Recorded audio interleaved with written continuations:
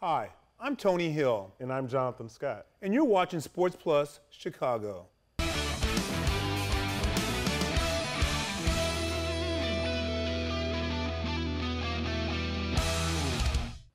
This weekend, the Bears took on the Carolina Panthers up in Carolina. And as a result, it was a 31-24 loss to the Panthers. The Bears, a team that looks really good on paper when they're healthy, are really struggling. They had difficulties turning over the ball. They had difficulties executing on offense. And the defense most certainly is not getting the turnovers that they're accustomed to. Now, Jonathan, my partner here, you're playing the Bears. You're watching this team, and you look at this team. What would you prepare? What would you set yourself up to play against the Bears? You got to remember, here's a team that's got so many injuries on their ball club. You don't know who's coming and who's going.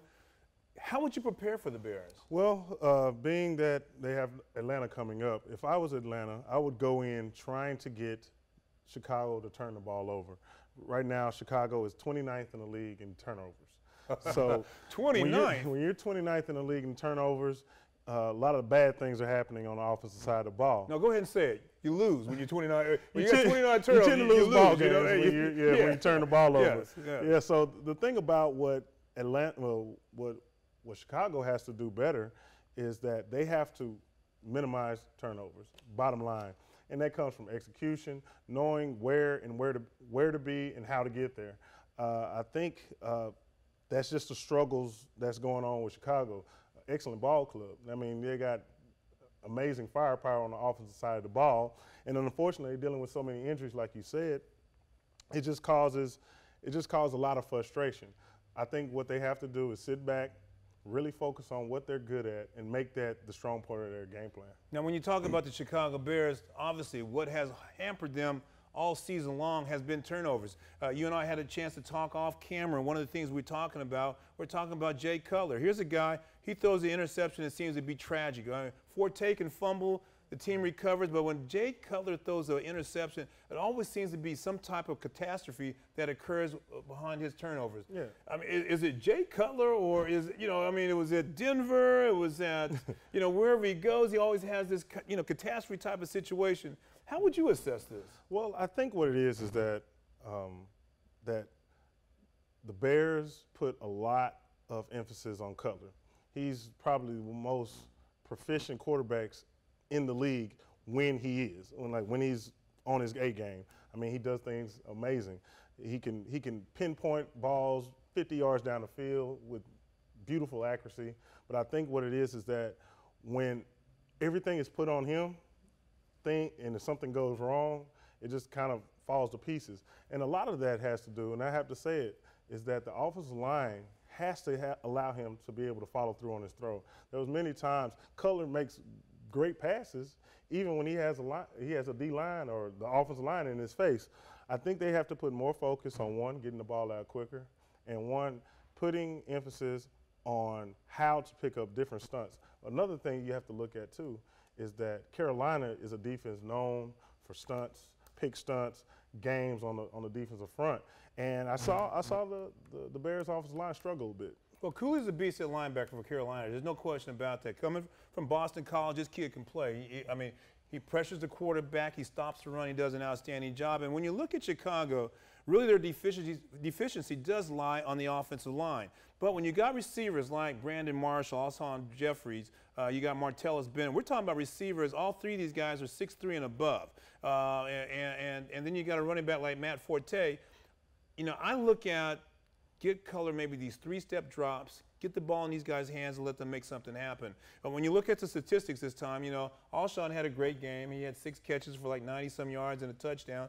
But when you look at the rest of them, Forte is your leading receiver with 12 catches in a game, something's wrong. Now, that's not bad. I mean, it's great to have a running back who can catch the ball coming out the backfield, but your players, and there's no question about it, is Brandon Marshall. Your players is Alshon Jeffries. Your players is Martellus Bennett when you're throwing the ball downfield.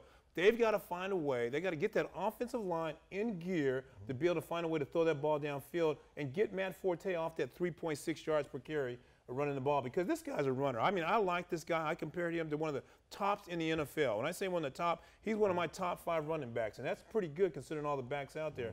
But 3.6 yards a carry is not going to cut it for them. It's definitely not going to cut it. And you got to also look at their division. They're in the NFC North, and boy, they got to go against some good defensive lines. I mean, they got Detroit coming up twice. They have to come up with the Vikings, and then on top of that, it's not easy to win in the NFC North, and especially with just the talent pool that's out there. I really believe that they have to really redefine what they can do better on offense.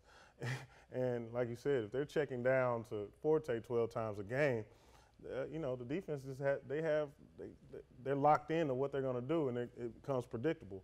And it's hard to win games when the defense knows exactly what you're going to do. Well, let's talk about the defense. I mean, you've got a coach who's from Canada. I mean, the last part of his resume is out of Canada. And this is where it's a wide open offense, and you've got to be able to throw multiple defenses out there to kind of perhaps slow teams down in the Canadian Football League.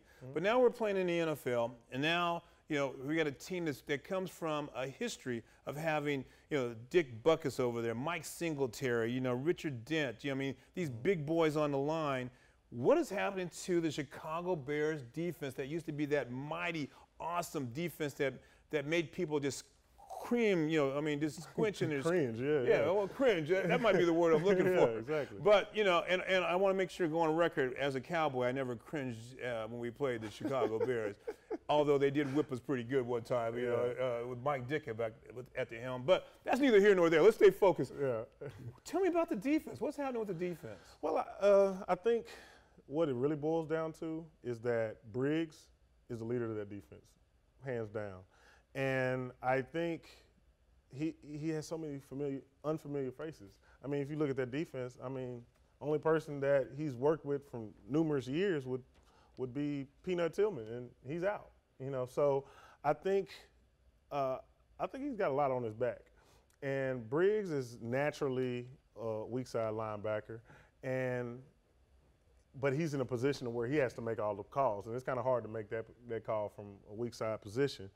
I just think that they're at a position, in a point where big transition, a transitional stage. Exactly. I mean, you look at a team, you can't tell. You're talking about, here's a guy who's making great hits, as a matter of fact, contributing this year, making really big plays, really solid. He's been in the league for a while, but he's hurt again. And this is at your strong safety guy. Strong safety is that kind of guy who anchors that secondary. I mean, with Peanut Tillman being out, a guy who's going to be huge for him, and another tricep, I believe, injury that's kind of taking him out. That creates a lot of problems for this team. And the defensive line has not produced as what they would like. And so we're talking about linebackers really have to play a huge role. And Briggs, without a question, is a stud. But do you think it's not – when you have so many changes out there, I got to think that perhaps you got to conform in terms of your defensive philosophy, in terms of, do you run the 3-4, do you go to the 4-3 because of all the injuries? Do you come into a 5-2, bring the linebackers up on the edge so they can create more problems on the line and giving the cornerbacks a better chance to cover? I mean, those are some of the things that I think that I'd like to see in adjustments for the Chicago Bears. Yeah, well, I think at this point, where they are now with the injuries, I think they just have to have a philosophy of bending but don't break. Just bend but don't break. And allow the offense to be in a position to score points because that's what they do best. You put it in Cutler's hands, allow him to make accurate throws, they can win ball games. Well, to summarize this game, number one, the Bears have got to get the offensive moving. Cutler's got to eliminate turnovers. Forte's got to handle the ball. And they've got to get big yards downfield. On defense, without a question, they've got to improve. They've got to get guys moving on defense. They've got to get Briggs. Well, Briggs is already doing his thing, but they got to get that defensive line and the nose tackle to be able to create some havoc in that middle to eliminate all those kind of runs.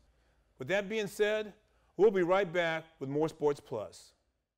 Sports Plus is brought to you by Bettenhausen Automotive. It's better at Bettenhausen.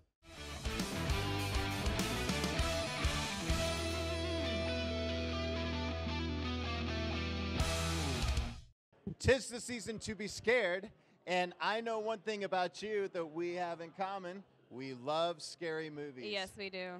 And we went down to Fantastic Fest and we saw a whole bunch of things that'll make go bump in the night. Right, exactly. However, this one was not there. This one is coming into theaters this Friday and on demand, and I know you're going to like this one. It's called The Houses October Built.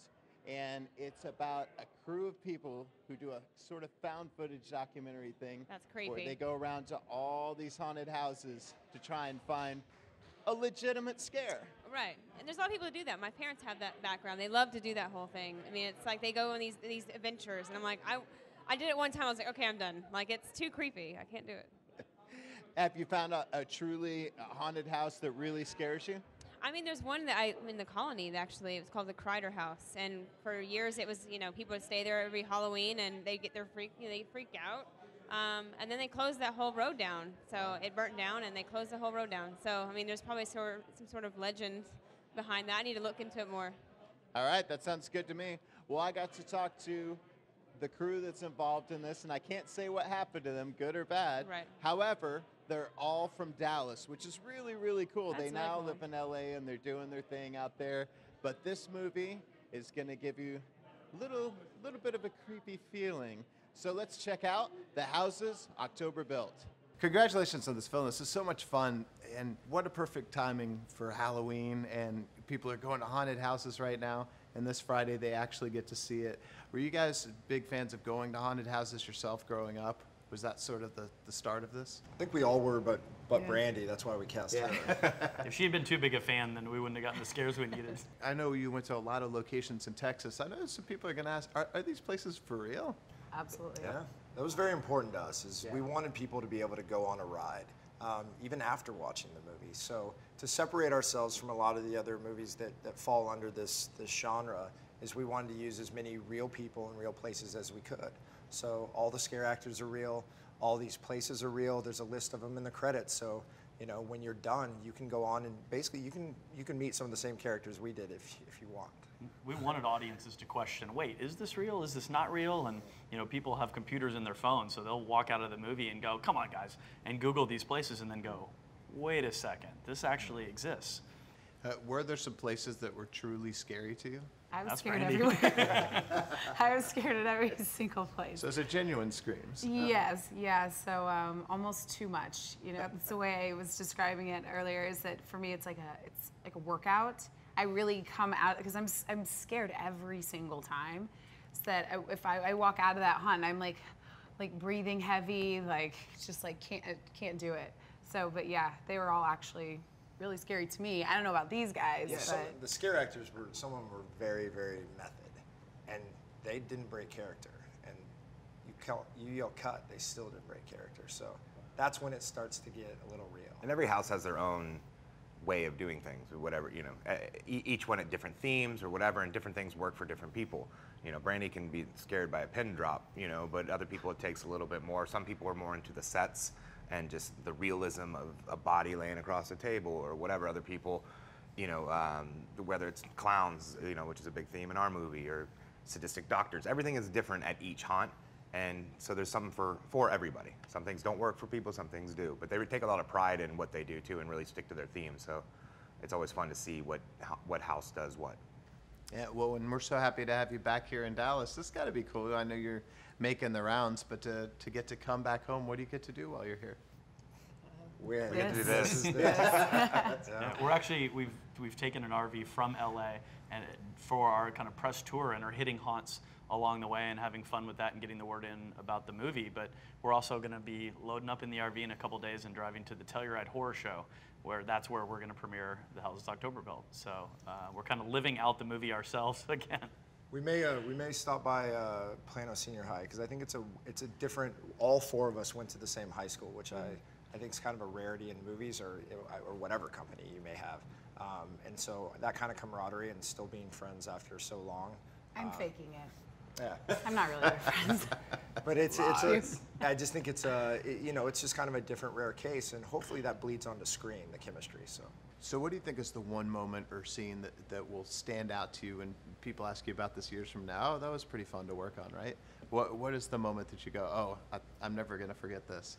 It's different though, because when I've screened it with different people, different things work. Like I was talking about the haunted houses, I'll see somebody get scared and I'm like, that did it for you. And maybe I wouldn't think that would work. And other ones I'm like, oh, watch, they're gonna be scared on this. And then that one doesn't work for them, but it works. It depends on who the people are and what actually works for them. And there's a lot of great scenes in there. And I think the realism is one of the biggest scares throughout the whole movie. That is just creepy on a lot of the stuff that goes on at these haunts and how some of the workers are and taking it too far maybe. So I think that's a big character in itself of creating scares. Well, everybody has a different phobia, you know, and whether you're afraid of clowns or spiders or, but I think being surrounded by 100 scare actors in costume as we were in the RV, that sticks out to me because that's just not okay. Well, since 'tis the season for Halloween, what are your favorite scary movies? I like the first half of it. I have to just say the first half because the first half is probably one of the scariest things I've ever seen, and it was on television. You know, it wasn't even at the theaters, and to go to those links back, I don't know, probably 15 years ago, was tough. You know, the second half I just never even count. I only own the first half DVD. It's 2 DVDs. I just threw away the second half. Mine's The Shining. I read The Shining in 6th grade. It was the first kind of horror book and my first introduction to Stephen King. And then to watch that movie and kind of see what I had read and what was in my head and then to have it play out, that was terrifying. Candyman. Say it 3 times. Yeah, don't say it too many times. Because I think for me it was more, it's scary, but then it was another thing, you know, because I watch it when I was having girls and we're sleeping over, and it was kind of a dare. You would be like, okay, now go to the bathroom and see if you do it, and some people would do it. And See some if you can people do would- what? No, I'm not saying it. The Shining for sure. Anything involving religion and possession has always been a big thing for me. The Omen, Stigmata, that one really screws with me for some reason. Pet Sematary is great. It's a really one that you should revisit if you haven't seen it in a while. That one really gets you. And The Ring scared the hell out of me. Went to see that by So myself he doesn't in a have just theater. one, is what he's trying to say. I love horror. Now, not to ruin anything, but not everyone makes it out okay, as maybe they shouldn't. But do you see this could be some sort of franchise? People could be going to different haunted houses? Well, I think the haunt world is, the haunt universe is so huge, and now even more so. We got a call, some of the guys helping out building some in the UK, building out in South America. So it's funny because Halloween is it's an English holiday first, and we've kind of commercialized it. And now the rest of the world is kind of following suit. And it's so big. I mean, 30 million just Americans go alone a year. So what we'd like to do is we tried to lay the tracks for a mythology, and some of it's very small detail, but there's a lot out there that, you know, the blue skeletons out there in this world, they do exist, and as society goes into every Halloween, they're going to want more and more extreme things to happen. And with that, I think we have more of a story to tell. I just hope we don't keep losing cast members because we started at 5 and now we're at 4, as you can see. So. Well, it's definitely creepy. It definitely gets to you, and I think people are going to love this. So congratulations again on the film. Thank you so much. What do you think? Whoa, that's creepy. That's awesome. You just wait. I can't wait to see you in the theater. You're going to jump. No, you're gonna have to hold me. Are you jumpy? A little bit, yeah. A little bit? A little bit. All right. Well, next we're going to discuss more movies, but first, boo! Ah, I didn't get her. I knew that was coming because I knew that was coming. But if you knew it was coming? Yeah, it's so scary. I love it. Well, stay tuned for more on Sports Plus next.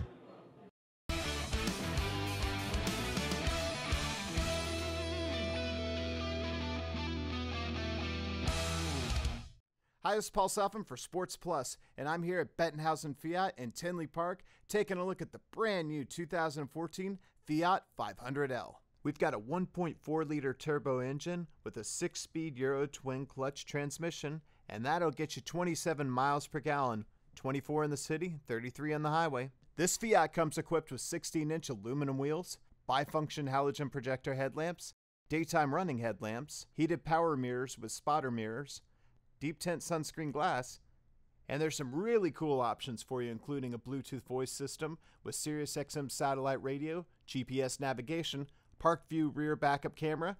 Now check out this interior. We've got the all-important media hub, which has a USB.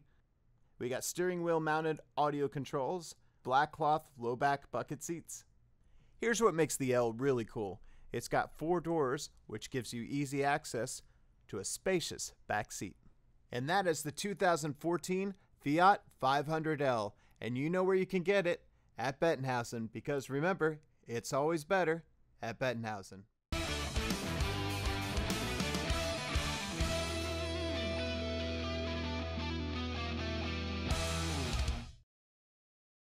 Well, I know you're always looking for good suggestions for the movies, so I've got one more for you this week. It's a movie called The Maze Runner. Have you heard about this one? I've seen the clips. Good, yeah, it's pretty intense. Now, this is one of those young adult novels that got turned into a film, and it's part of a trilogy that's coming out.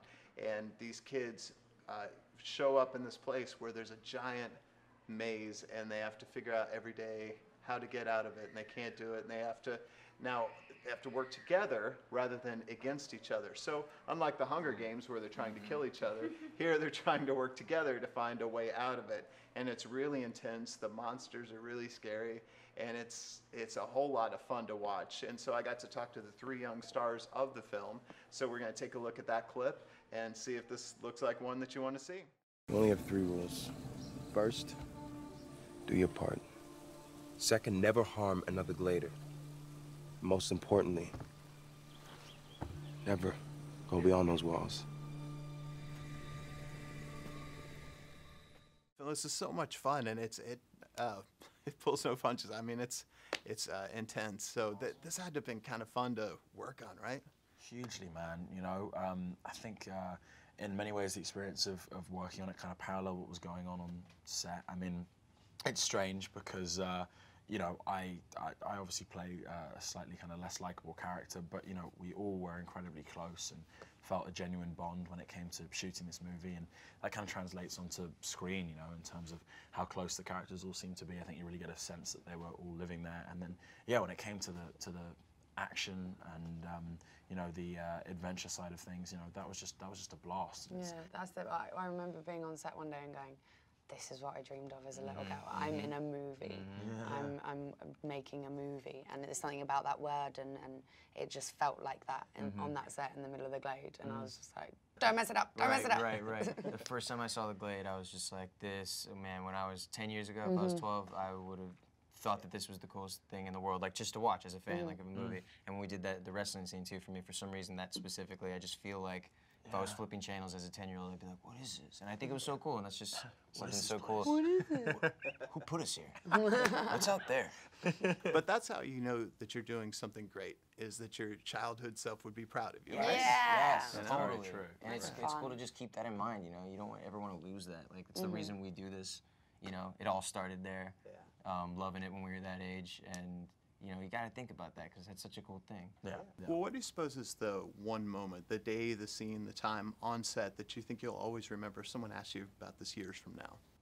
For me, it's always I mean, I love the movie. I'm really proud of the movie, but it didn't feel like we were making a movie to me. When I look back and I try and put myself in the feeling of a year ago, it's the friendships that will stick with me. And it's so difficult to explain because I know it sounds cheesy and I know it sounds like what every cast say, but I've got best friends the rest of my life now.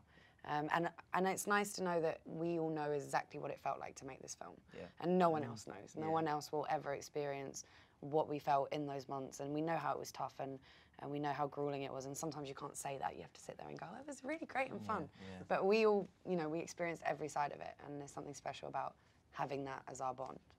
I mean, you know, I'll never forget the entire experience, and I really, you know, we've been saying this the whole time, like we feel like everyone says this, but actually I don't think everyone says this, and I think for a reason, like we truly believe, like we truly do have friends for life, and like dear friends, all of us. Like, I'm gonna cry seriously, again. like, and you know, we're like getting emotional in these interviews. It's amazing because it's like our last day of press, So and we have to like tired. go away from each Made other me again. cry. And I'll never forget, you know, again, everything about the film, but it's kind of most crazy to remember my first day in pre-production and going to the production office and feeling so nervous and you know, just not settled yet. And then on the first time I met everyone, you know, I like have such a burnt memory of that every time, and it's so funny to look back because we hadn't known each other yet, and it's incredible. It's incredible because, like, you know, the first time I met Amel and Kaya, and I came in like off a plane to audition with them, and I was like completely out of my mind, tired, didn't sleep, you know, in like 2 days, and like I came in and met them, And then the first time I met Will at the pre-production day, first time I met minutes later we were Keyhawk. wrestling. Yeah, right, exactly. First time I ran up to Thomas. I stopped Thomas after 20 minutes of stopping him and talking to him. I realized that he was on his way to the bathroom. I feel little things like this that are literally just, it's such a trip, man. It literally makes me, it makes you emotional because we have such a connection and we're all just such a family. Yeah. Truthfully. Yeah. Well, now, you're all still young, but we always like to ask everybody their Hail Mary moment, the moment where they just kind of had to go for it in their career, and it worked out for them. So what do you suppose that was for each of you? I've never heard that phrase before. Yeah, it's interesting. Just gotta go for it. Just gotta go in your for career? It. Yeah. I don't know. Maybe I haven't even done it yet. I don't know. I think probably dropping my pants down around my ankles next to a that's highway. A go for it. That's a go for it. While wearing sort of like 5 pounds of prosthetic makeup. That was a sort of go get 'em, buddy moment. Yeah. You know, one of the times you're like, Mum and Dad are gonna be real proud, and that's why I'm doing this.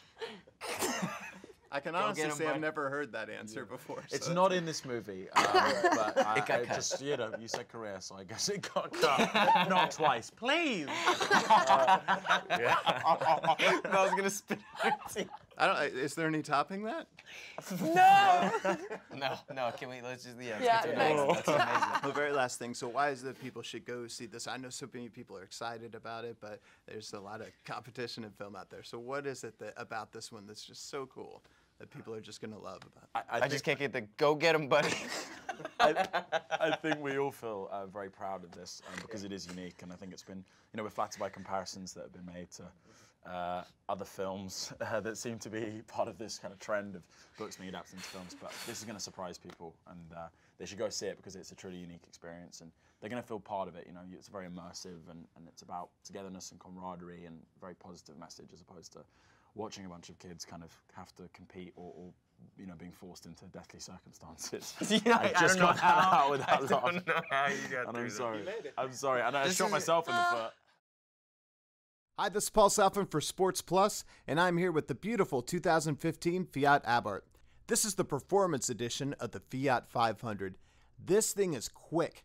With a 1.4-liter 14-16 valve multi-air turbo engine, this heavy-duty 6-speed automatic transmission will make sure you get there while still getting 27 miles per gallon. With 16-inch 6x5-inch aluminum wheels, bifunction halogen projector headlamps, and in back, you'll find the dual bright exhaust tips. Check out these great performance cloth high back bucket seats, black with red trim in the front and the back seats. The Abarth features the Blue and Me hands-free communication as well as the Fiat premium audio system. Check out the leather-wrapped shift knob as well as the steering wheel mounted audio controls. You want something cool? You want something fast? You can get it right here at Bettenhausen Fiat of Tinley Park. I'm Tony Hill. And this is my partner, Jonathan Scott. And make sure to follow us at Sports Plus Show on Facebook and Twitter. And we'll be back next week on Sports Plus.